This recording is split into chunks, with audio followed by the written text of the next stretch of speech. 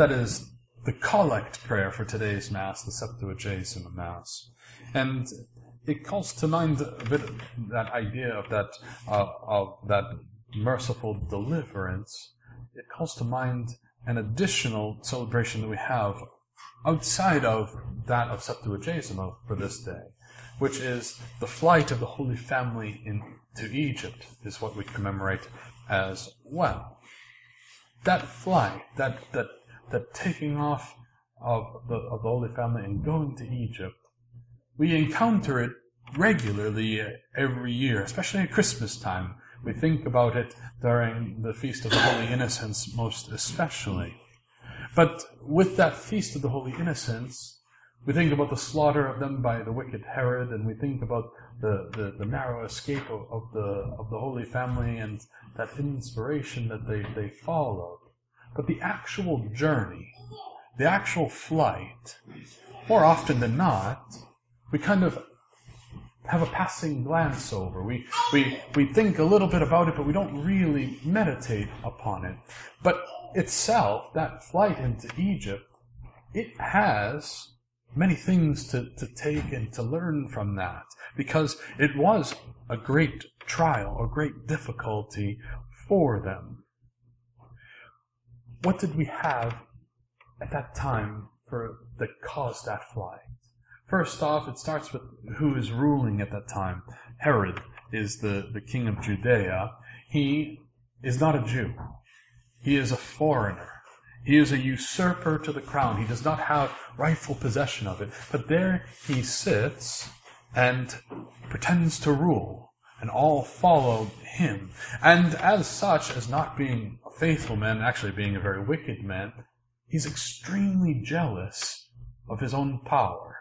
He'll do anything at all to maintain that. And he's paranoid that at some point along the way, because he knows he doesn't have a rightful claim to that see, and he knows that he doesn't truly belong there, he's afraid constantly that somebody will come along and take that power from him and put him off of his seat, or possibly even depose him of his own life. And so he governs with this constant paranoia. And then that fateful night when the three wise men arrive and herald to him the fact that they were following a star and that they were trying to strive towards finding the point that it was pointing to, the birth of that king there. He knew, he had heard of the prophecies of the birth of the Christ child, the Messiah, the King of the Jews. And now he was filled with that same dread all over again, that he would be deposed from power, lose his grip over the land of Judea. And so what does he do? He tells the wise men, go and report back to me what you find, so I can come and adore him. He had no intention of adoration. He had no love of God in his heart whatsoever. He was truly wicked. But he wanted to do so because he wanted to remove that threat to his power. He wanted to do so he could then send soldiers in and apprehend and slay that infant child that the wise men were seeking after. Well, we know how the story goes. They arrive, they present their gifts, they fall down and adore the Christ child, they recognize him to truly be the Son of God, and it's revealed to them by an angel that they should not go back the way they came. And so they leave to return home by a different route, avoiding Herod altogether. Well, as time goes on, Herod realizes they're not coming back. Yet this threat still persists to him. He sees this potential taking of his power. And so his heart hardened even more. He makes the drastic decision to send out the soldiers not to find one child, but to slay all of the children in Judea. And we have that slaughter of the holy innocents. However, God is not conquered. God, his will is always done. And so what happens? In the middle of the night, an angel comes and appears to Saint Joseph and tells him that he needs to go. He needs to take Mary and the child, and they need to flee into the land of Egypt. Think about that for a moment. They don't know anybody in Egypt. Never been there before. They don't know where they're going to live when they get there. They don't know what types of trials they're going to face along the way. And yet, in the middle of the night, Joseph, at that prompting from the angel, right away, he gets up, he awakens Our Lady, and they pack up the infant Jesus and whatever meager possessions and provisions that they have, and they immediately set out upon that journey to Egypt. That journey is a long and arduous one. They know that going into the trip with what lay ahead of them, but they don't even hesitate in doing so. The distance from Bethlehem to Heliopolis, which is today known as Cairo, which is where they stayed when they arrived in Egypt, is over 400 miles distance that they had to traverse across a harsh terrain of a desert in order to arrive there. And in doing so, they didn't have any place along the way to really be counting on an ability to stay. They knew that most of it was desert, most of it was wilderness, and that they would have to sleep out in the elements. That it was winter time, and they knew that they would face real harsh cold at night. And during the day, the sun would warm up and it would be searingly hot, and it'd be extremely dry. And they'd have to somehow trust in the providence of God that they would find more food along the way, that they would find more water along the way to be able to survive. They also had to realize that that journey was going to take them 40 days in order to arrive there in Egypt, with no knowledge of what they would find when they got there, with no knowledge of who or where they might stay with no idea of how long they were going to be there. They only knew they had this long journey, that they had this known destination, and that they were leaving a land of the chosen people of God to head into a pagan land of Egypt. Yet they went immediately because they trusted inherently in the providence of God, and that they wanted to do God's will above all else. And so, as such, they went out, they stayed a time, until eventually Herod died, and the angel told them that it was safe to return back home again. That is the journey into Egypt. It's not merely a singular event, but a long struggle of time, and a long implementation of sacrifice, under the one point of just trusting that God's providence had a purpose for it all. So what do we learn from that journey? We learn many things the more we meditate upon it, the more we think about it. But here are a few things for you to take away from the journey into Egypt. First and foremost, the obedience to the will of God. The Holy Family, they obeyed immediately because that is what they had as the highest point to follow in their lives. No matter what came, it was always that looking to see what the will of God was for them in their lives. And because of that willingness to follow that will, they were able to keep the Christ child safe. They were able to save his life, and they were able to possess him longer. Now, we, likewise, have to be prompt and immediate in that following of God's will. And it manifests itself to us in many ways throughout our life. First and foremost, we see it in the law that is ingrained on every man's heart, the 10 Commandments. Those are there for us, the moral law of God that He's laid down for each and every one of us to follow. And at times it's hard to do so. Our inclination is always towards sin.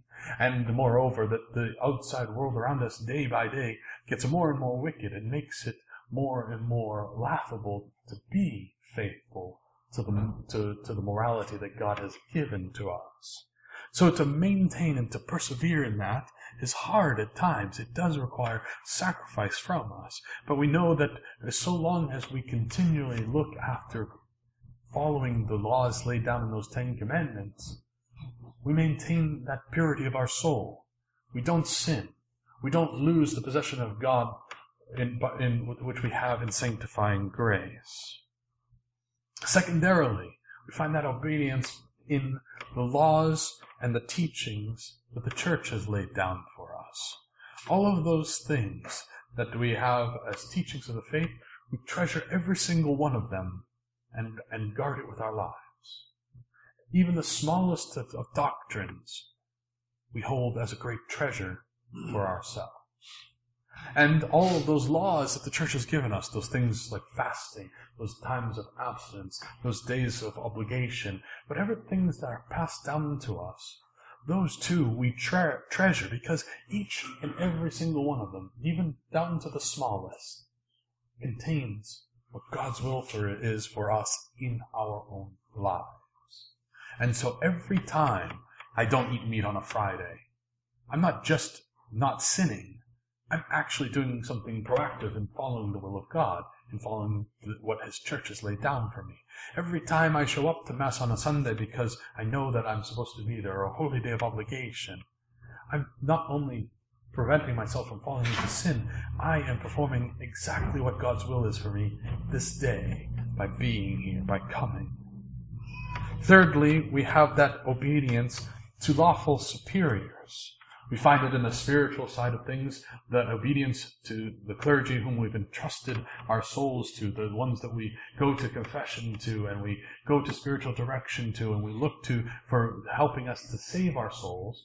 If we put that trust in them, then it's important that we obey them in the advice that they give. That is part of that obedience. Wives have that same obedience due to their husbands. Children have that same obedience due to their parents. Employees have that duty of obedience to their employers. And as long as wherever that lawful authority manifests itself by a person in our lives, so long as they don't ask us to sin, we are always not only avoiding sin by being obedient, but practicing virtue by following the will of God in each and every instance.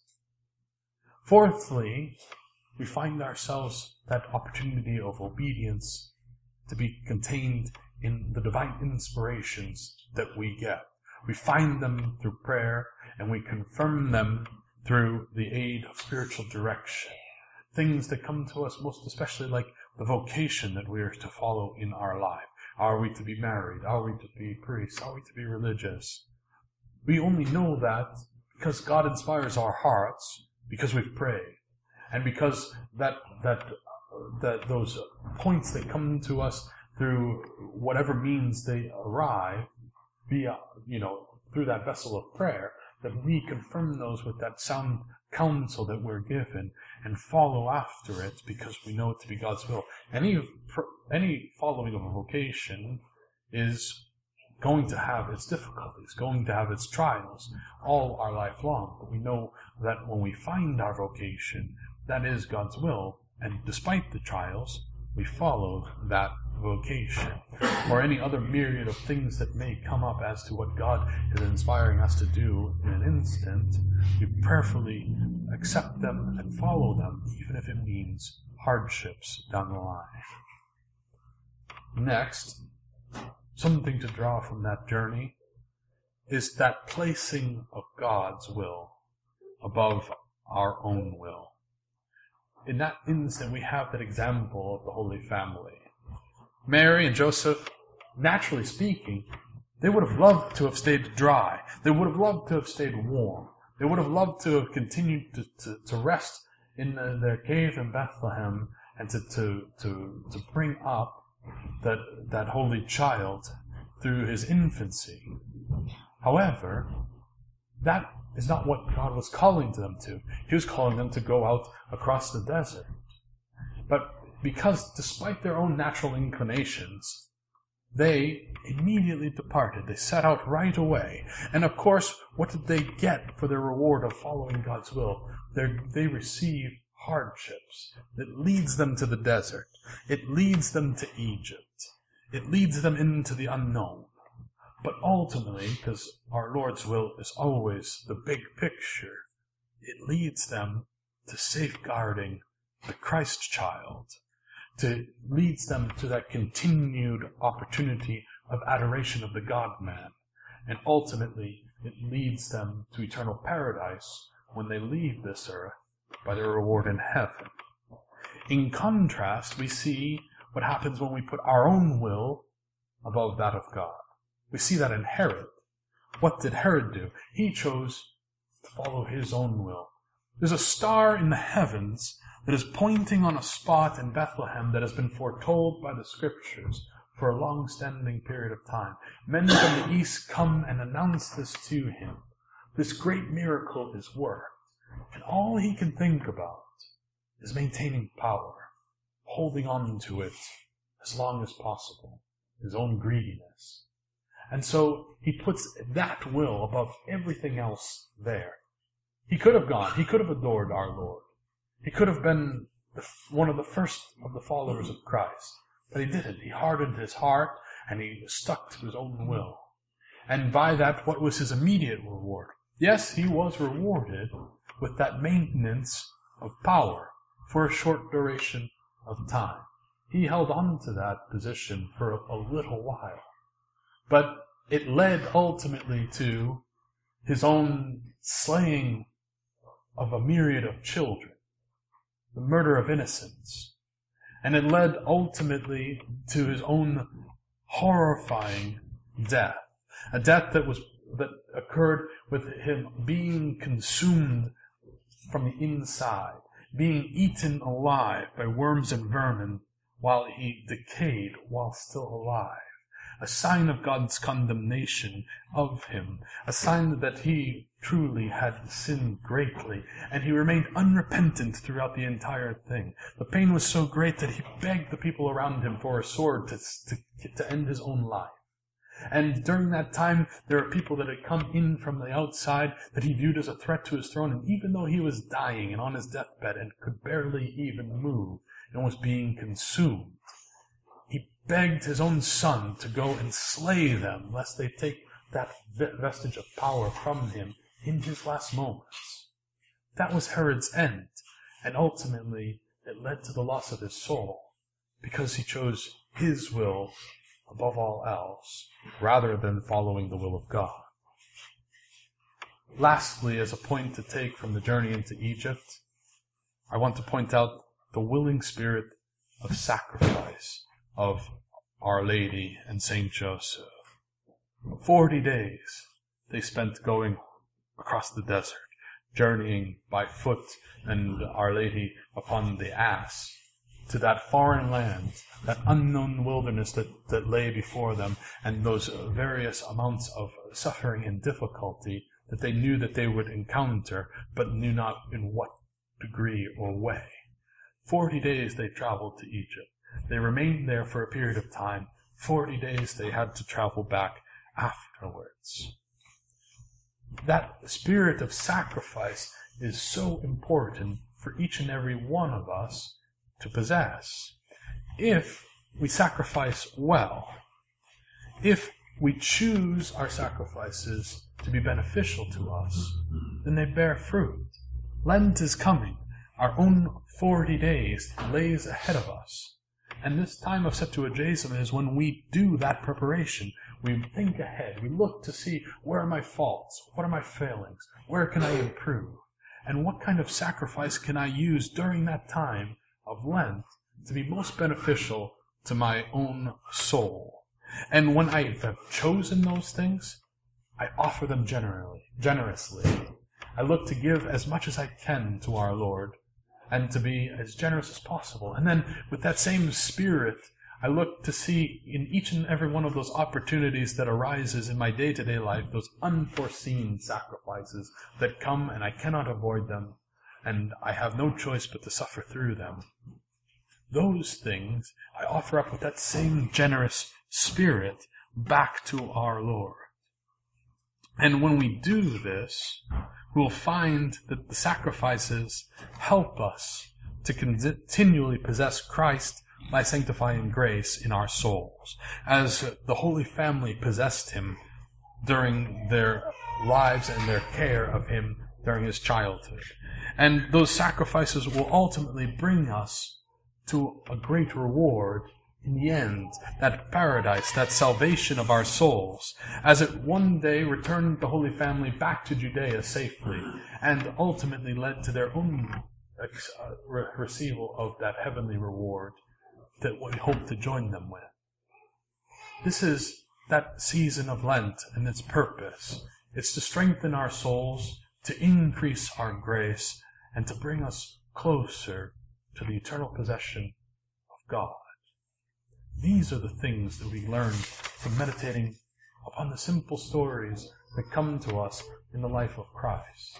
Stories like that flight into Egypt, that we look to that telling of how our Lord escaped his own death in his infancy in order to fulfill all of the prophecies that led to his ultimate opening the gates of heaven and the redemption of mankind.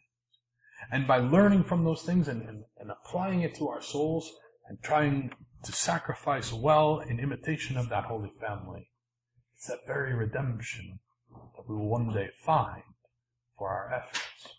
May God bless you in the name of the Father, and the Son, and the Holy Ghost. Amen.